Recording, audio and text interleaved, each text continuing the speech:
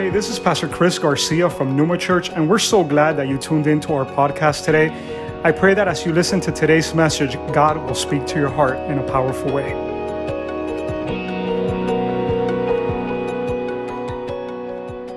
So guys, today we are starting a new series, which I've titled, Pray First. Can you say that with me? Pray first, all right?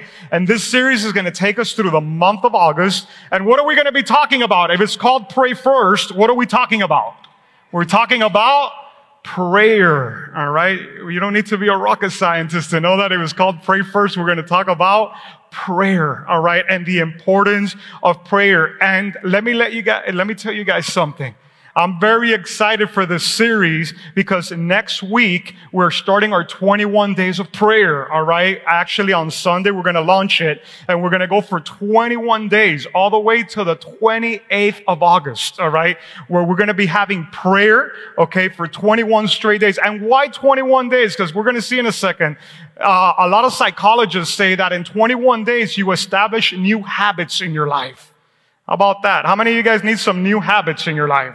You know, some of you guys, proposed in your mind that we were in a conference this week and the pastor said something so funny that when the year was ending, he had proposed this year in his mind to lose 20 pounds. And he gave a report to the church that he has 30 more pounds to go now that they're in. I was like, that sounds amazing, you know? Started with 20, he's at 30 now at the mid-year. So, we're talking about habits. God wants us to establish the habit of what? Of prayer. All right? 21 days of prayer is created for that. We do that at the beginning of the year and we mix it up with fasting. All right? The second one, all right, fasting is optional. You want to fast, you go ahead and do it. But the reason that we do this is because we're coming out of summer. All right? And a lot of us, have that summer slump, that summer weight, coming from vacation and all that. Let me tell you, school's starting in 2 weeks, just in case you don't know. And traffic is starting in 2 weeks, just in case you don't know. So you need to be prayed up and ready, all right, so that this will be a great fall season as we go into September and October and those, beautiful months. So how do we do the 21 days of prayer here at Numa? Okay, we're going to have live prayer at 6 a.m. in this place every day, Monday through Friday, 6 a.m. in this place. You guys are all welcome to come. All right. On Saturdays, it's going to be at 9 a.m. All right. Don't show up at 6 a.m. on Saturday because you're going to see that the gate's going to be closed. All right. Saturdays is at 9 a.m. And during the week, all right, on social media, Facebook Live and Instagram at noontime. All right. We have it in Spanish and at 12:30 in English. So there's going to be prayer all over the place. We want you guys to be a part of it. Okay, this is not just for, PC and a couple of the pastors are going to be praying. No, this is for the church. All right? Because we want to learn to do what? Pray first. We want to learn to pray first. All right? And we're going to be giving you guys some bracelets. I don't know how many of you guys like giveaways, but we're going to give you guys some bracelets. I always have my little bracelet that says pray first on. We're going to give you guys that as you guys leave this morning. All right? Those little pray first bracelets. So all you guys, when you look at your wrist, you're, oh man, I got to pray first. You know what I'm saying? Let me remember that. And also, we're going to give you a little card. We've been doing this for a few years, and I think it's had a great success. A little card that you put the names of 10 people that you want to be praying for. All right? And that card, you're going to go ahead, you're going to write down names of people that are around you. They could be your coworkers. They could be neighbors. People that do not know the Lord yet.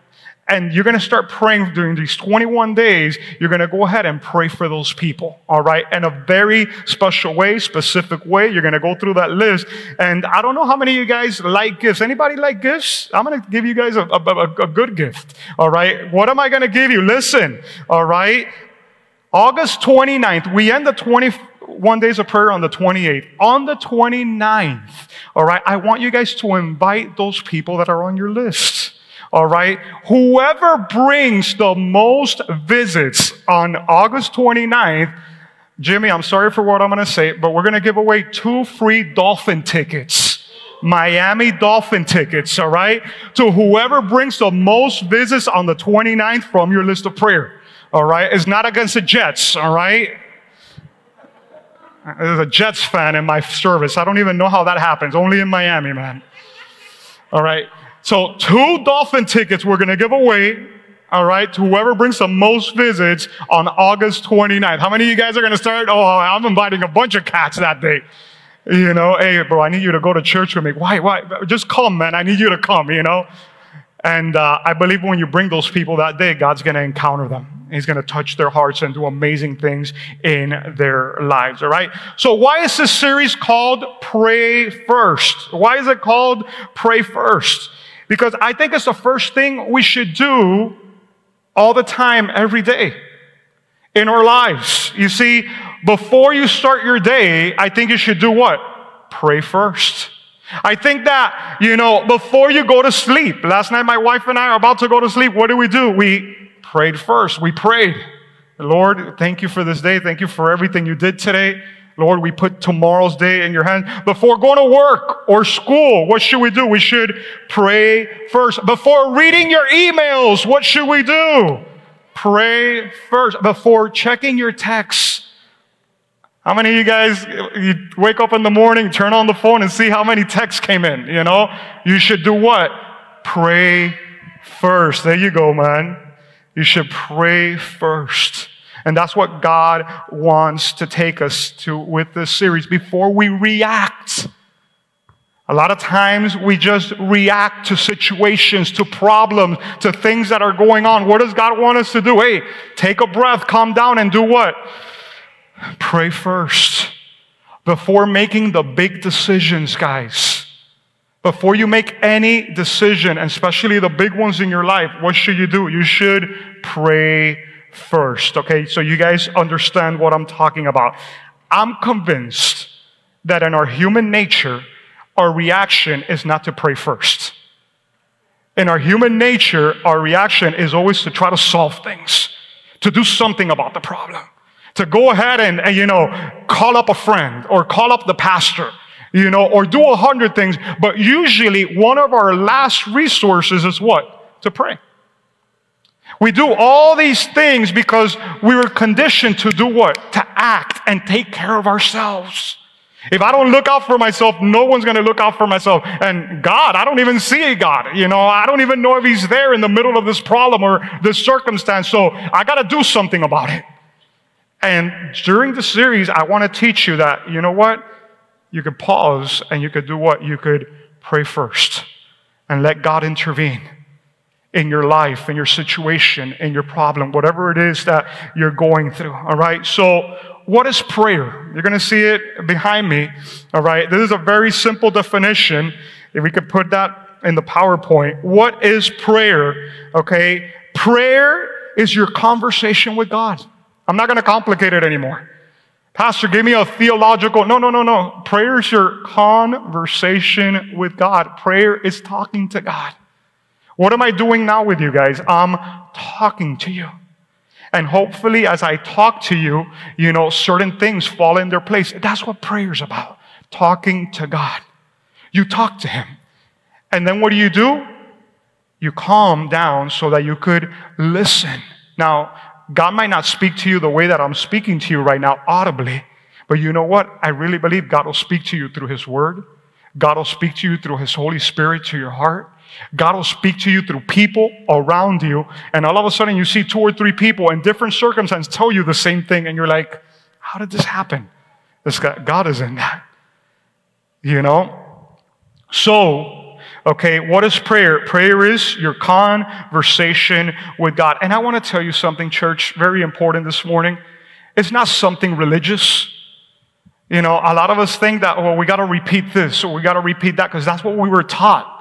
You know, in the traditional church, that you have to say this prayer 10 times. And if you do that, then it's going to work, you know, and then God's going to hear. No, prayer is not anything religious, all right? It's not just repetitions that don't make sense.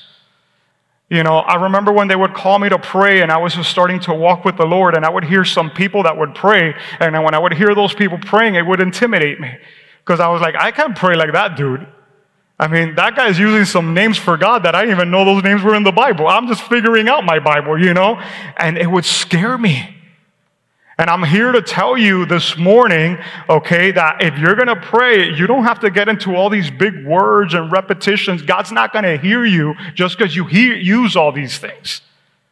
You know what? If you speak to God from your heart, you know what God is doing? He's leaning in. And He's hearing what you have to say. So just speak to Him. Have that conversation with Him. Prayer should not be a heavy burden that you wake up in the morning and say, oh, I got to pray. And God's going to curse me if I don't pray today. No, man, God's not in the cursing business. You know, so prayer should not be something heavy, all right? And prayer is not words that you just throw up in the air. Like, hello, is there anybody up there? You know, I'm just going to say this, and if, Lord, you catch that, all right? I think that most of the people, in reality, they don't pray because they haven't understood prayer. They haven't understood it. And that's why, for me, you know, sharing this series is so important, okay? Listen to this, guys. Prayer is most effective when it isn't something we do every now and then, but when it's a lifestyle that we cultivate. Prayer is more effective, not when, oh, let me just see when I do it. No, when it becomes what, guys? A lifestyle. A lifestyle that you cultivate, that you give time to. And today's teaching, I've actually called it Creating a Lifestyle of Prayer. Creating a Lifestyle of Prayer. And I want us to go in your Bibles to Mark chapter 1. This is a beautiful scripture. Mark chapter 1, we're going to look at verse 35. And it's right here behind me. You guys can mark it in your Bible, all right, or you have it on your phone, highlight it, and it'll actually stay saved, which is great. It says, very early in the morning, while it was still dark, Jesus got up, left the house, and went off to a solitary place where he did what, guys? He prayed. So today I want to talk to you guys about 4 things that we can learn from Jesus to create a lifestyle of prayer. 4 things that we can learn from Jesus, from that scripture right there. Okay, to help us create what? A lifestyle of prayer. Number 1, write this down. Prayer should become a habit. I spoke about that just a second ago when I was talking about the 21 days of prayer. Prayer should become what, guys? Should become, and we could put it in the slide, please. Prayer should become a habit. All right? Luke chapter 5, verse 16. It says, but Jesus often withdrew to lonely places, and he did what? And he prayed. What does it mean that he often withdrew? What does that mean? That it was something that was becoming what in his life? A habit. Now, I've always thought about something, and this is something that I really think we should ought to consider. If Jesus is the Son of God, and He is God, okay, and He took time to pray, don't you think you and I should make a habit of prayer? I mean, because if anybody can skip out on prayer, it's God. God is like, hey, I'm God, you know, I could do all these things. Let me just, you know, today let me just stay in. And it says here, you know, that he got up early in the morning and he left. I love the part, the Bible is so detailed. He got up. Because a lot of us are in bed, it's like, you know what, I'm going to pray from here today. Because you know in the morning when your pillow feels real cold, did that happen to you guys? I mean, sometimes you toss and turn, and finally in the morning you're like, oh, I hit the good spot right here.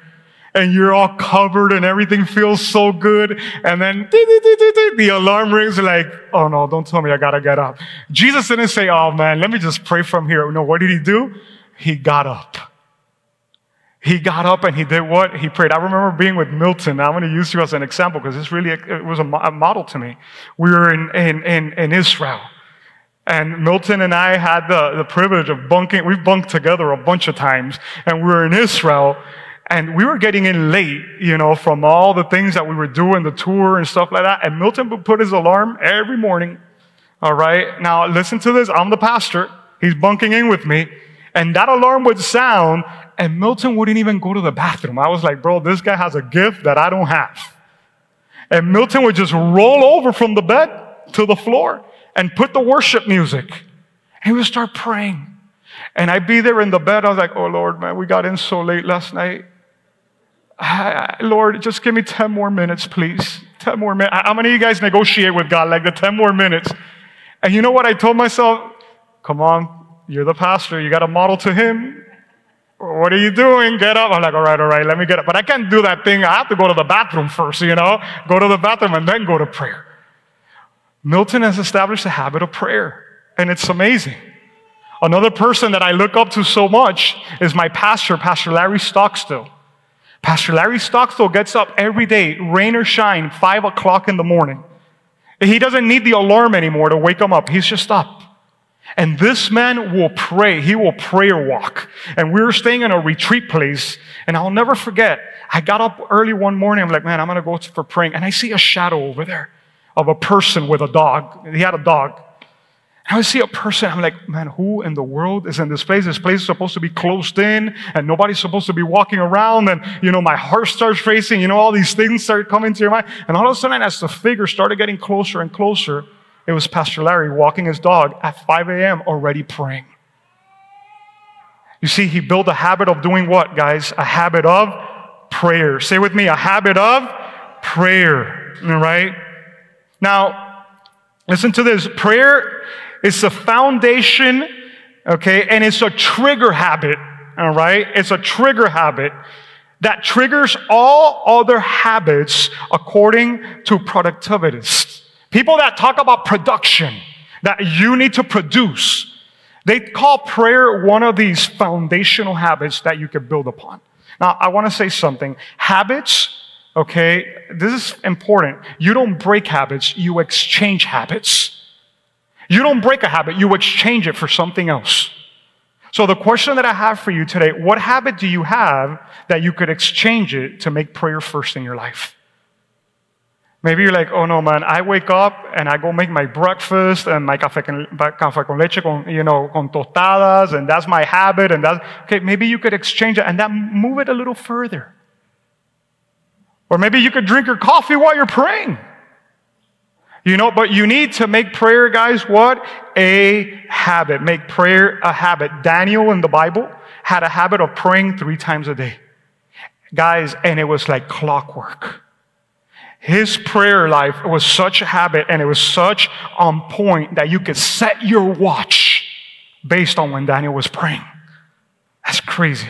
How do you know? Because it says that there was these guys that were trying to get him in trouble, and they knew he would pray every day at noon. So at noon is that they were looking out for him praying. And that's where he was. At noon, where was he? He was praying.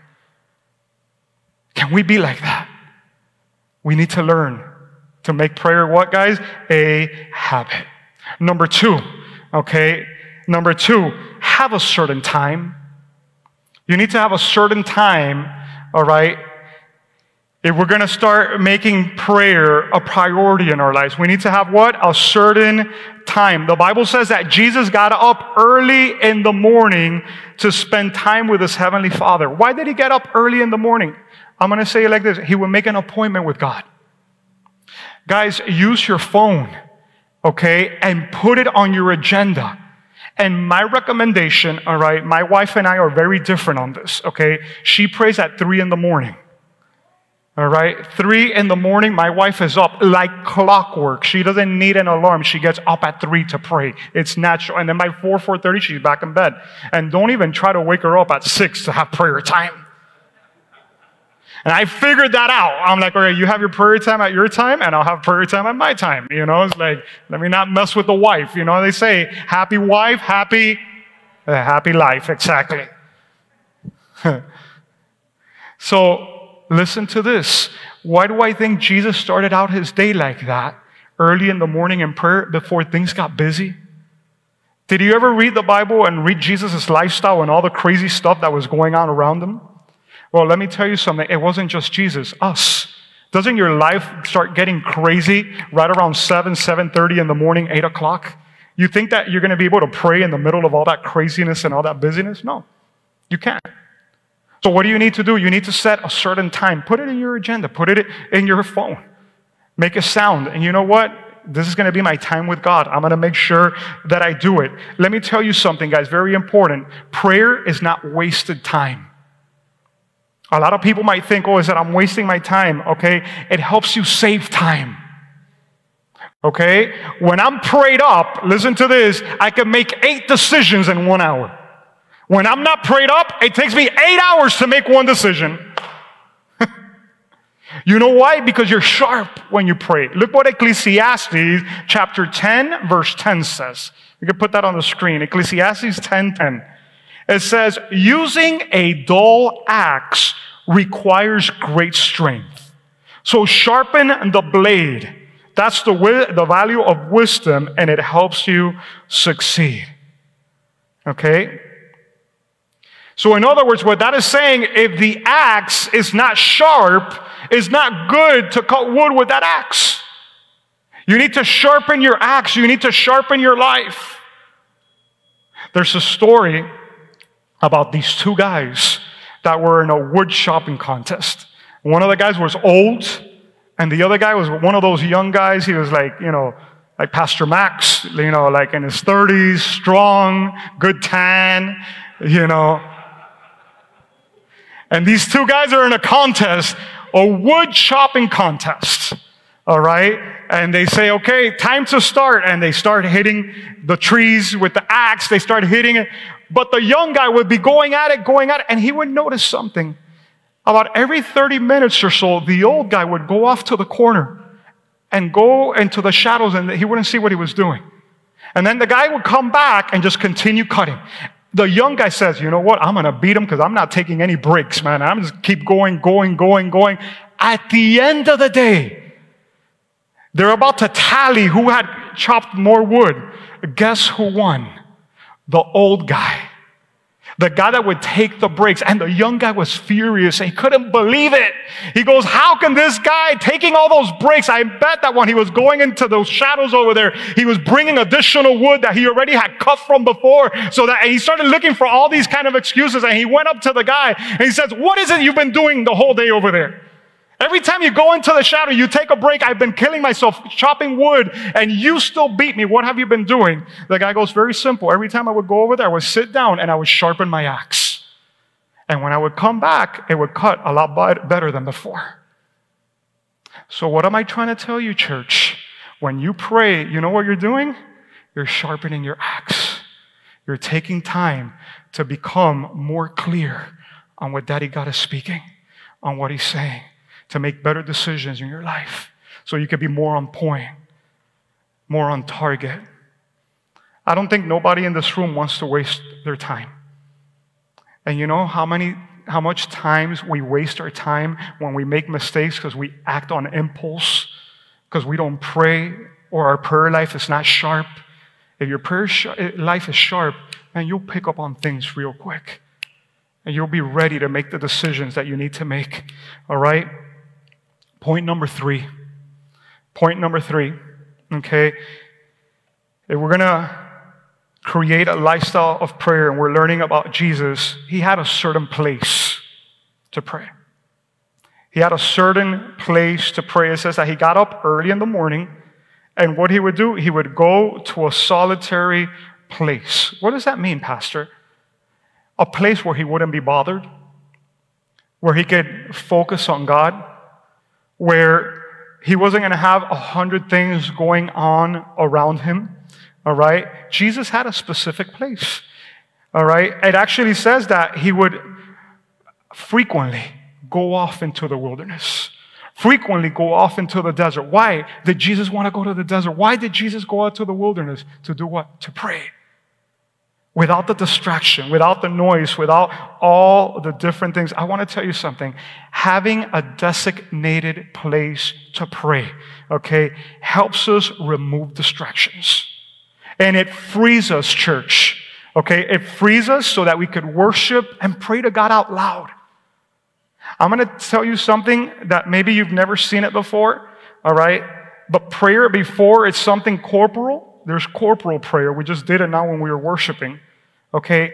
Before that, prayer is a private thing.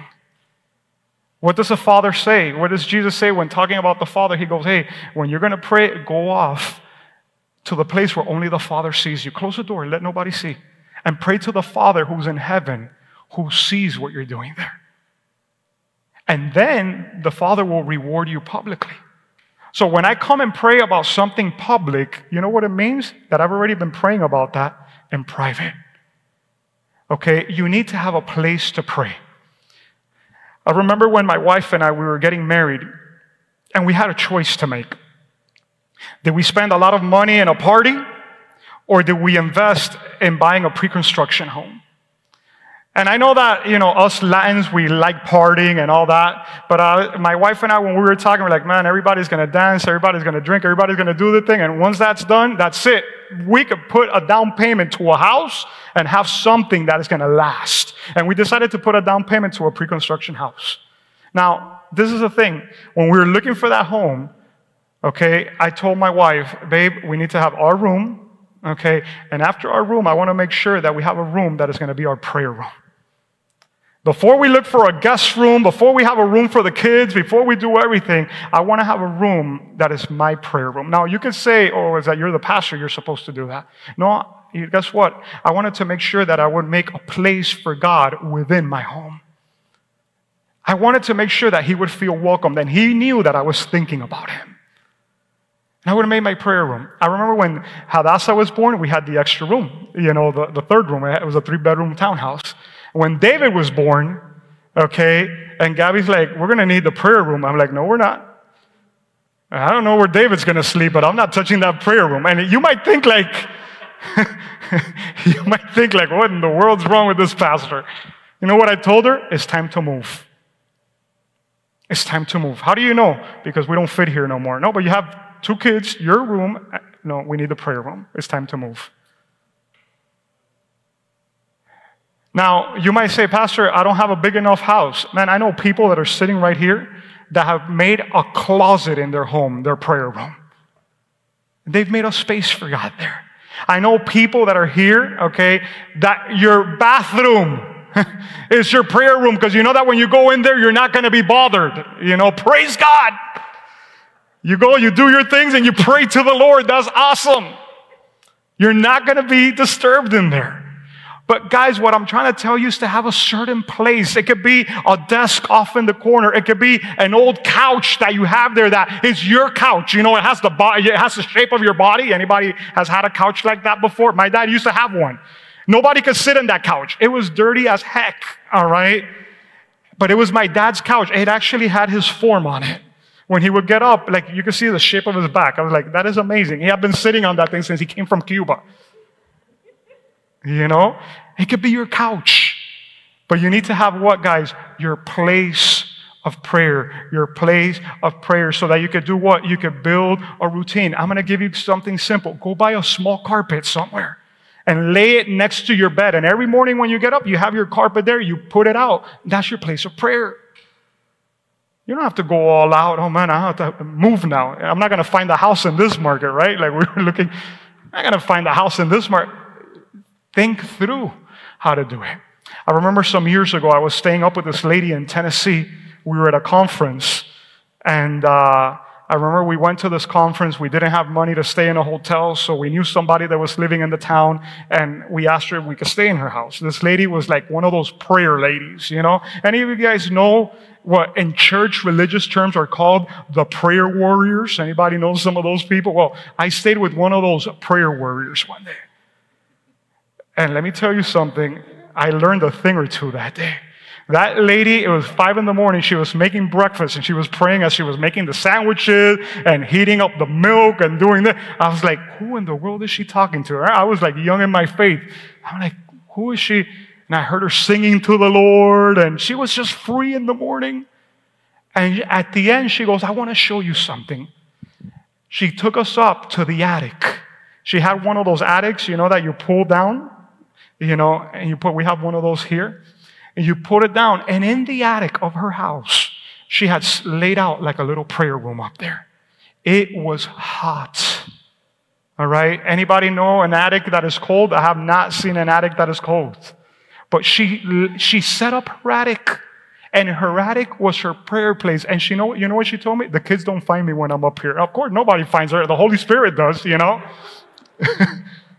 She couldn't be found when she was up there. She would pray to the Lord. It was what? It was her place of prayer. Jesus had a place of prayer. Okay, he would go off into the wilderness. And my 4th point, okay, have a certain plan. Okay, so we build habit. We build the habit of prayer. Okay, we give them time. We have a place. And then we need to have what? We need to have a plan of prayer. How many of you guys say, okay, Pastor, I'm going to pray. And the first moment that you close your eyes, your mind just starts drifting away into the game last night and why Jimmy Butler missed a shot. Anyways, you know, or your mind drifts off into what you got to do today in that business meeting. Or your mind drifts off like, oh man, I haven't put gas in the car and I'm not going to make it on time to this appointment. How many of you guys, the moment that you say, I'm going to pray, a bunch of things come to your mind? Come on, raise your hand. You're in God's house, right? You can be honest here. So when you have, guys, a plan, okay, laid out for prayer, it helps you focus. When Jesus was talking to his disciples about prayer, what did he give them? He gave them the Lord's Prayer. They were saying, how should we pray? Jesus said, when you pray, pray like this. He didn't say pray this. He said pray like this. And he laid out, he mapped out, he gave them an outline of prayer. And when you go to the Bible and you read the Lord's Prayer, it's an outline of prayer. It's not for you to repeat that. It's certain steps. So, our Father that art in heaven, my Father that is in heaven, blessed be your name. And all of a sudden I'm praying and I'm like, Lord, thank you because you're my heavenly Father. I have a Father and I'm part of a family because you are our Father. I'm not alone. And I start going off by there. Blessed be your name. And then I start saying the names of the Lord. You are Jehovah Jireh. You're my provider. You're Jehovah Rapha. You're the one that heals all my... And I start blessing the names of the Lord. And then I start going on and on. Let your kingdom come. And I ask God's kingdom over different things. And I use that as an outline, guys. And there's different prayer outlines in the Bible, you know. There's tabernacle prayer. There's different prayers that we see in the Bible. But listen to what I'm going to say to you this morning. As we pray, okay, we could include music. We could include Bible reading. We could include journaling. Now I'm going to tell you how I pray because maybe this will help somebody. And worship team, you guys can start coming up. This is how I've done it for years. Because if there's a creature of habit in this room, it is this person here. I am a creature of habit. And when I get out of my habits, it's like chaotic, you know. And my wife says, amen. So how do I do it? Well, I get up. All right, and the first thing I do, I have my prayer playlist of music on Spotify. And I have my prayer list, and that list, I just add on songs and add on songs and add on songs. It's already like by 200 and something songs. And I'll just pick like 2 or 3 to play together. And what I do is while those songs are singing, you know what I'm doing? I'm singing. Now, let me tell you something. You guys in this room, you don't want to hear me sing, all right? My gift is speaking, not singing. Praise God for the people we got singing. You don't want to hear me sing. When I sing at home, the water in the shower just stops all of a sudden, you know? But that moment at home, I pick 2 or 3 songs, and what do? I sing to the Lord. I sing to Him. And then after I do that, then I start praying. I start doing what? I start talking to Him. The same way I'm talking to you guys. I start talking to God. Then after I talk to God, you know what I do? I take a little break to see if I'm going to hear something. Lord, are you going to say anything according to these things that I've said? Now, after I talk to Him, you know what I do? I open up my Bible. And then I'll go through certain scriptures. Usually, if you're going to start doing this, I recommend that you go into the Psalms. Actually, I've been doing that right now. Okay, every day, okay, I've been going through 2 Psalms and a Proverbs. Because the Psalms help you in your relationship with God. Proverbs helps you in your relationship with people. All right, so I'm doing that on a daily basis. I read my Bible. After I read my Bible, you know what I do? I have a little journal. Sometimes it's my iPad. And I write down what I think God is speaking to me from what I just read. I put that to the side, and then you know what I do? I get my phone and I have my prayer lists. And that's when I start praying for the different people and the different situations and for the church and for the vision and all these things that are going on. And then I get up and go. And when that happens, you know what I feel like? Man, I am ready to tackle this day. I am ready to go forward. When that doesn't happen, you know how I feel? Like a mess. Like everything is all over the place and problems are coming from here and a prayer situation over there. But when I put all those things together, and you might say, Pastor, how long does that take you to do? Well, I've taken it all the way from being hours in prayer, 1 or 2 hours, to, you know what? This habit that I just told you, I could do this in about 25, 30 minutes. So you don't have to say, oh man, I need like a bunch of time. No. Just set aside the same thing you would watch a TV show, 30 minutes, set aside for the Lord. And you know what? I'm going to start building these habits. I'm going to start doing this. I want to start praying. I want to make prayer a priority in my life. And you might be like, Pastor, I don't even know how to do that. That's why we're doing the 21 days of prayer. Come, and we're going to teach you. We're going to teach you how to pray. I'm going to print out a bunch of these different prayer tracks. Okay, so you can have the prayer of Jabez, the Trinity prayer, different tracks that you could have so that you could use. I'm going to be giving you guys all that during the 21 days of prayer. And the last slide, if we have that slide back there, this is how I want to conclude. Prayer is the foundation for every Christian. If you are a healthy believer, you need to be doing what? You need to be praying. The same way that you eat, the same way we need to feed our spirit through prayer. If we're healthy Christians, we need to be doing what? We need to be praying. And I want to close this morning by saying not only the 21 days of prayer are going to help you, but you know that we have prayer small groups here at Numa? And yesterday morning, there was one of those prayer small groups that was going on. And now, okay, actually this week that just ended, because today we're actually starting a new week, we ended our summer term of small groups. But in about 3 weeks, we start the new season of small groups. It starts right at the end of the 21 days of prayer. Join a prayer small group. Or maybe you're there and you have a passion for prayer. Maybe you could start a prayer small group. If there's anything we could be doing in these times, especially the way that things are right now, is doing what? Is praying. We need to be praying. I want you to close your eyes right there where you're at. And I want you to ask the Lord this very simple question. Holy Spirit, what are you telling me through this message today? Holy Spirit, what are you telling me with this message today? And let the Holy Spirit speak to your heart. Just a moment. Just you and God. Right there where you're at. I'm going to ask you a very simple question. And if in this season you want to make prayer a priority in your life, maybe you don't know how to do it, you want to learn, but you say, Lord, I want to make this a priority in my life. If that's you right there where you're at, I just want you to stand to your feet. If you're saying, Lord, I'm making prayer a priority in my life in this season. If that's you, just stand up. And don't be afraid. You're not making a commitment with PC. You're making a commitment with the Lord. And He's going to teach you. He's going to be there with you. So, Father, right now I pray for all those people that are standing up. I thank you for their lives, Lord. Because today, Lord, you're touching their hearts. And they're making a commitment before you. They're not staying back. They're going to respond to what you're showing them. They're going to be active, Lord God, in learning to pray and going after prayer. And Father, I pray that they could start making this a habit in their life, that they could set aside a place, they could set aside a time, Lord, that they could have a plan that they would prepare for. And I pray that when they do that, Lord, you would show up in such a mighty way that they will never put it to the side.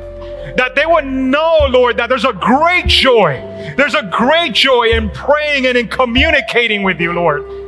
I pray that as they do that, Lord, you would fill them with your Holy Spirit and that they would be ready to go, Lord God, and deal with whatever the day has ahead for them, Lord God. Just with supernatural wisdom as they walk out of that place with their axe sharpened, Lord God, ready to tackle on the world. I pray that over them right now. In Jesus' name. In Jesus' name. You guys may be seated. Now I want to speak to whoever might be here this morning or watching online. that has never invited Jesus into their heart as Lord and Savior.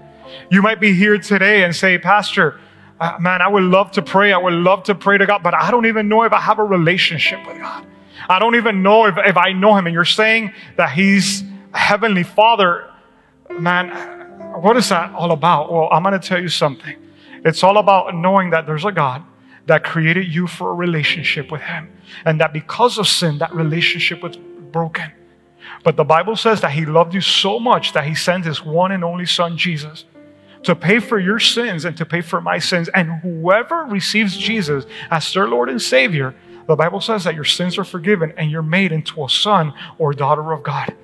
That separation that was between you and God, you know what, is canceled out completely by Jesus' sacrifice on the cross. He didn't stay on the cross. The Bible says He resurrected on the third day. And now He's seated at the right side of our Heavenly Father. And today, right here where you're at, you can make Him your Lord and Savior. And let me tell you something, it'll be the best decision you make in your life. So if you're watching online, or if you're here this morning and you're, you know what, Pastor, I want to make that decision. If you're there, just raise your hand and I want to pray with you.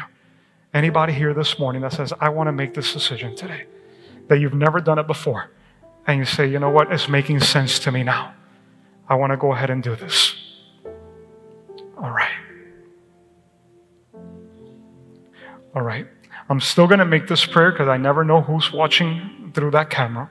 And I know that this is recorded on YouTube. So if that's you, right there where you're at in church, you guys are going to help me do this prayer together. All right? Just bow your heads and close your eyes and pray with me. Lord Jesus, I want to thank you for living a perfect life and dying for me on the cross. Today I receive you as my Lord and my Savior.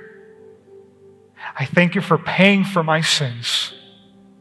And from this moment on, take me by the hand into the arms of my Heavenly Father and fill me with the Holy Spirit that I can live for the purposes that you have for me. In your name, Jesus, I pray.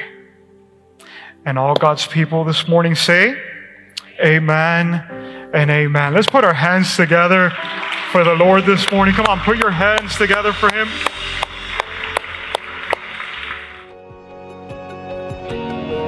Thanks again for listening. If you liked what you've heard, subscribe to our channel and share it with others. Now, for more content from Numa and to connect with us, visit our webpage at numachurchmiami.org. We love you and we hope to connect with you soon.